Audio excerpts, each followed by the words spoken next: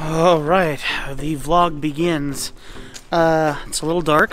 How about this? We will flip on a switch. All right, here you go, guys. For those of you who've been wondering what it's like to vlog at night, per se, with a light, this is that moment. Let's go to work at 6 o'clock in the morning. Closer to 7. I'm not gonna lie to you. I can see whatever I want. You'd believe me.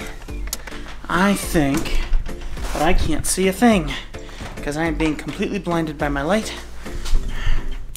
We will take that car. I'm surprised my wife let her have the truck today. All right, welcome to the day job. I just got here. The light that I'm using right now is set at the very lowest setting possible, and the way I am balancing it out is I have my camera set with auto ISO and auto white balance. So everything is auto right now, per se, except for, of course, shutter speed and everything, which I work by the rule of 180, though I don't follow it exclusively. That's something, if you want to look up the rule of 180 degree shutter, if you need to know more about that, that's a very important thing to know. Just realized I still have my filter on the camera. Alright guys, so I'm out here on the river near where I live, and I figured this would be a good opportunity to show you guys a little bit more about how you can actually put this light to good use. It's not just a night thing. I want to show you how you can use it to make your stuff look a lot better, even in the day. Now, I still need to take you home, and I need to show you the setup that I'm doing to do this little video here real quick, because it's kind of comical. There's an important thing you should probably know about using a light on your camera. We're going to talk about that when we get home. First things first, if you're ever a videographer or a photographer, you're always looking for shade. It's nice to have a sunny day, but a sunny day does not help you make good videos. As you can see, the back of me is all blown out completely. Everything in the front looks pretty decent. Like me, because I always look decent. But in saying that, shade isn't a very important thing to have because you can control the light that's in front of you. Now, camera's on ISO auto, white balance, and everything is set to record in 4K. I'm even using a filter to kind of knock down some of the light just a little bit so I can shoot, I think, at like 3.5. So in saying that, this is nice. I'm obviously okay, and I'm lit all right, but what I want to do now is I want to go ahead and turn on the light that I have on the camera here, okay? So I'm just going to turn it on just a tiny bit. This is at its lowest setting. You might not see a difference, you may, but remember, we're in the shadows, so sometimes it's nice just to boost up that face just a little bit. So reaching back here, I'll find the booster, and I'm going to turn it all the way up. That's 100%. I can feel it on my face. I can see the reflection in my glasses, per se. This is at 100%, and this is how light can benefit you in a shadow area. But this is not the only area where it's going to come in handy. Let me show you this. Still shooting ISO auto, though I can easily set this to 100 and know I would be just fine. Shooting at 1/50th of a second in auto, white balance. But the key thing here is I'm shooting at the highest f-stop that my camera can possibly get because it's so bright. My assumption, I'm either at f16 or f22 right now. Everything's in focus. I don't care how far back you look, everything's going to be in focus. So let's see what happens now if we put the light at our back and light ourselves with our light on top of the camera. First off, I'm assuming you guys are going to be very blinded right now by the sun. You might have to control that by how you choose to tilt your camera to hide or block the sun. Even now I'm seeing the sun blocking light on the lens itself, and I have to put my hand to block that light. That's the nice thing about having the little filter, not the filters, but the little lens hoods, which is trying to do something, but until I get here, that lens hood is not doing anything until about here. But even in this right here, you can tell that my whole face is cast in shadow, and I got all this light behind me. Let me go ahead and turn on my little light. It's not much, but it's just enough to make it count. That's 100%. And we'll see what that does when we get home. Okay, so we're back in the car. I'm about to head on home so we can take a look at all this footage and get back into the studio. But first, let's talk a little bit about doing this in the car here. So I'm shooting at 1000 ISO. I've decided to control my ISO here because as the camera looks at me and looks out the window, it wants to change ISOs and compensate. This is where we need to remember, if you're looking at different dynamic ranges, you have to learn to control those dynamic ranges with your ISO with your aperture, with your shutter speed. All of that detail goes into a single shot. So here's what we got. We're in a darker car. It's an all tan interior, but once again, we're in shadow, just like we were underneath the tree out there. But this is a bit more intense because we are completely blocking the sun. So what I want to do here is I want to go ahead and turn on the light, and I want to show you what the light's going to do on my face here. We have a blinding river out here. This is actually a river covered in ice and snow, and then we're inside here, and we're dealing more with all this shadow. So let's go ahead and turn on this light. And I think I have it set to the lowest setting right now. That's like nothing very much at all. It's low power, okay? I don't know if that casts any extra lighting on my face. Let's go ahead and pop it up, and I'm gonna pop it up to 100%. When I get it to 100%, I can personally feel it reflecting off my glasses and in my face, and I know it's casting some kind of light on my face. It's in areas like this that make all the difference. Now, remember a very important rule. It's called the reverse square. I believe it's the reverse square or inverse square. The more your light is away from your face, the more it's going to get dark. Obviously, that's obvious, but the extent that that happens can be pretty impressive. And it's math that I don't like to do. I choose not to do it.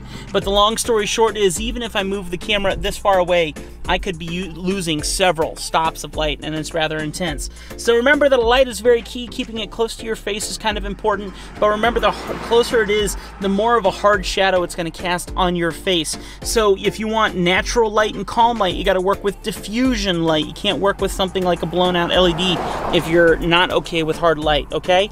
Best way to do that is to bounce the LED off of something.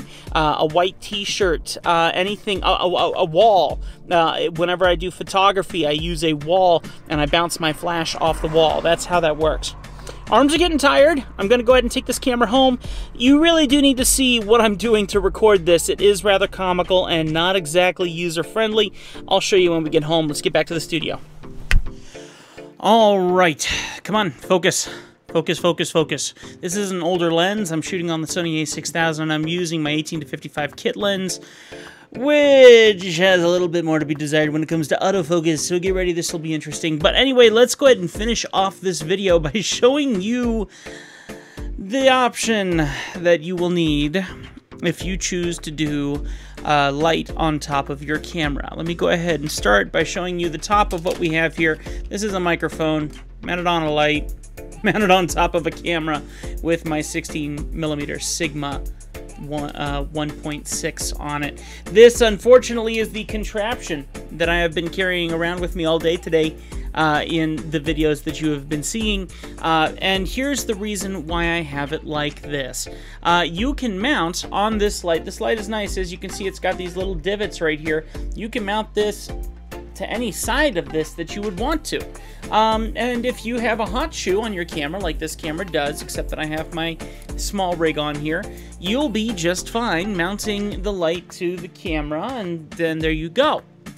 Unless you want good quality audio, then you get the Video Micro from Rode, or you get the Video Mic Pro, and you try to mount that on top and stretch the cable, and this is the Frankenstein option that you get.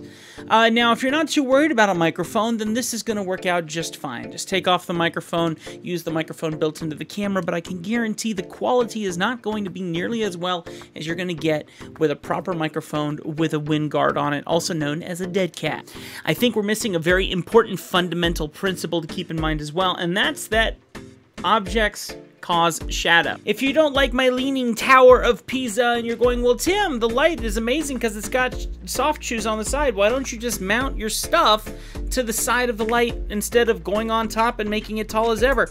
Because now you're causing an area where the light is blocked on the side. And because of that, that's causing a bunch of shadow hits.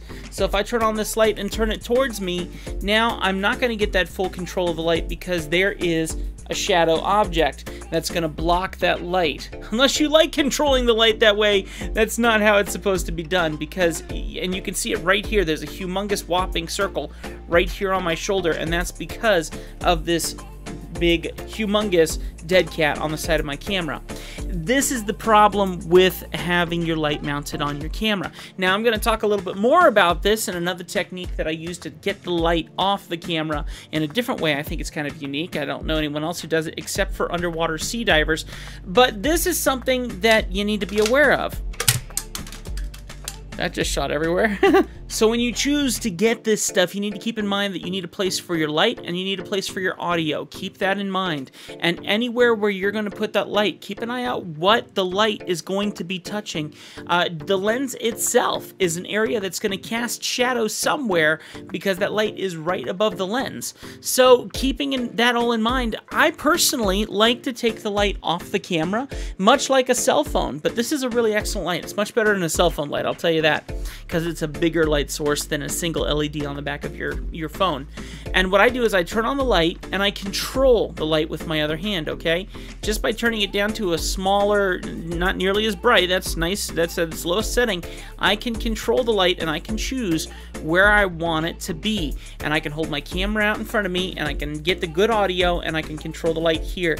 And if I got a close shot, if I get really close to you guys and I put this light over my shoulder, kind of like this, over you guys, and I get my arm just right, it doesn't look like I'm holding anything up. Well, it kind of does, but you learn to do this stuff so that you can get the best light possible.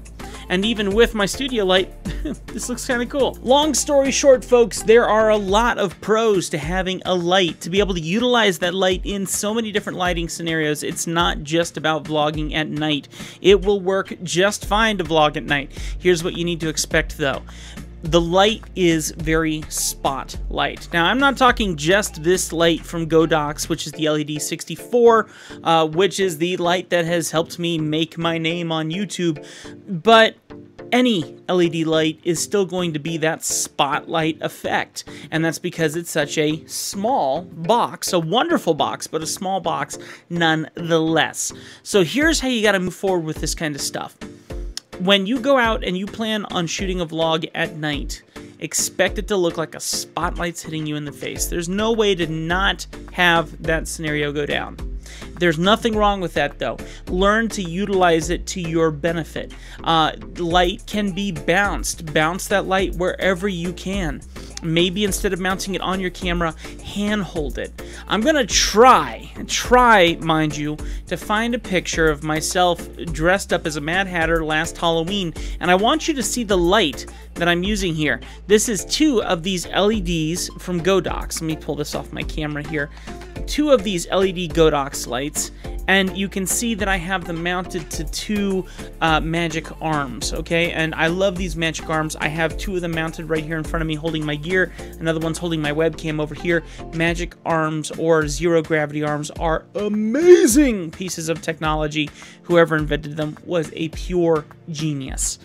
But what I'm saying is, I use 2 of those, and I mount a light to each one, and I put them as far away from the camera on opposite sides as possible. Why? Because I'm trying to make a larger single light source. So that way, when the light is on you, it's not blaring you square in the face like a deer in the headlights. It's enveloping you with light, which makes for a much more natural light look. That is exactly why in my first video that I'm going to put a card right up here for you to get to, you're gonna see how I've talked about setting up light so that it works best for you. One light here, one light 45 degrees in the other way, directly between the camera, and shoot at you like this to get the best picture you can get. You get what I'm saying? There's a lot of interesting stuff you can do with 2 lights. And I'm telling you, just get 2 of these guys. I'll include a link if it's still up on YouTube, on Amazon. I'm sure it is, because these lights are amazing, and GODOX is an amazing company. I love GODOX, and I want you to give these lights a shot. They're really cool. By the way, if you buy them through my link, I get a little cut, and it's no extra cost to you. It's called being an Amazon affiliate, and it's a wonderful thing. And it just helps us try to keep our YouTubes alive. By the way, GODOX, contact me. I am one of your biggest fans. I own so much of your stuff. You need to contact me and we need to talk a little bit. Get a hold of me. Let's talk shop a little bit and see what we can do for each other. I think that would be amazing. Anyway, guys, that's going to do it for this video. Questions, put them down below. I got a whole bunch of stuff to talk about with you. We're going to continue to talk about the idea in my last video, here's the card for that last video, talking about shooting content fast. I stopped on the way home from work next to the river, shot the video that you saw today, boom, boom, boom, raced home, sat down, recorded this, boom, now it's going to go right to the editing room and we're going to get this done. This is how fast I work, and I want to teach you guys how this is done. If you are a person who just needs to have a little bit of time to release a video quickly, these upcoming videos are going to help you a lot. I guarantee it. If you're a person who wants to be more detailed, I'm excited for you. I wish I had more time to do what you and I aspire to do, and that's something that maybe I'll learn in time. But for now, let me teach you just the basics to help us get started, you know, help you push into making videos quickly. When you start making videos quickly and getting them out, that is a chance of possible revenue as your YouTube continues to grow. It's an exciting thing. I have one channel that's bringing me revenue. I make about $100 every 6 months right now, which is not bad at all, considering that there's many YouTubers who aren't even making a cent. So let me teach you a little bit more about it as we go along, and hopefully, because we're doing this together, maybe I'll make a couple extra hundred every now and then. Okay, we'll see you guys in the next video. Thanks for hanging out with me here at Legacy Studio. Bye!